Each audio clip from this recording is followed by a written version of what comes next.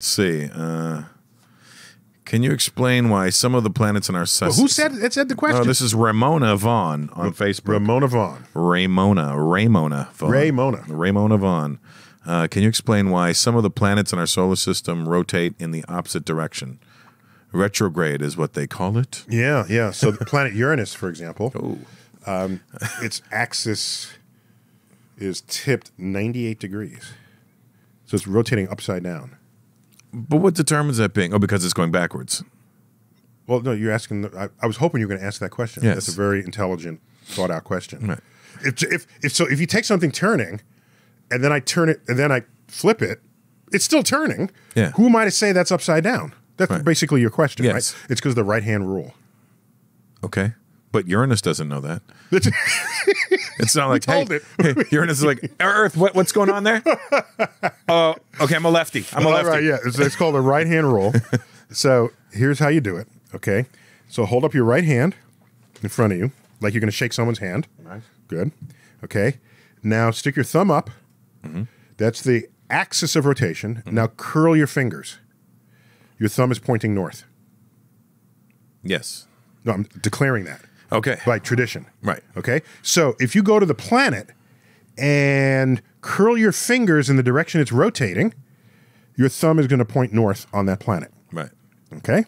So if I take Uranus with my thumb up and fingers curled, and I then tip my thumb so it's pointed downwards, mm-hmm. Uranus is turning back the other way. But the north still has to have that relationship to that rotation. So that's what defines the north of an object, the right-hand rule, just by convention.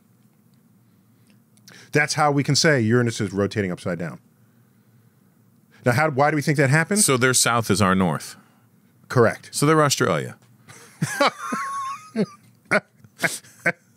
No, no. I didn't. Why'd you get me to agree with you on that? Their north is their north.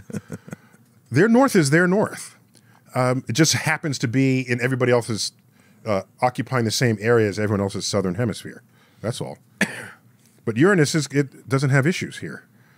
Well, Uranus doesn't have much. So we think in the early solar system, because all the planets would have formed in the same sort of circulating cloud, and so you don't get upside down things in that. All the planets are going in the same direction around the sun. That's right. The direction the sun is rotating. That's the direction Earth is rotating. So everybody's turning the same way because that's the rotational energy of the original cloud out of which we formed. If you rotate the other way, the way we explain that is you had some bad stuff happen to you early on. You got slammed by some other object in the early solar system that tipped you on your axis. So possibly during... We think likely, not just possibly, but even likely. From the Big Bang. No, way later, when we're forming our own solar system. Big Bang made the whole universe. Right. Wait 10 billion years, then you get our solar system. Okay. We're a little late. We're the dust settling, so to speak. God, very good. There we go. Very good.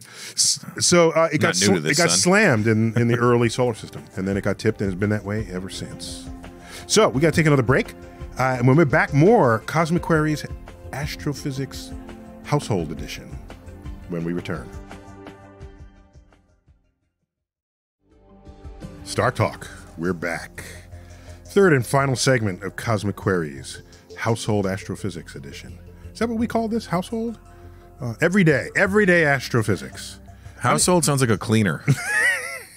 Like these are like tips for you to get the stove shiny again, you know? Using the household cosmic tips. principles.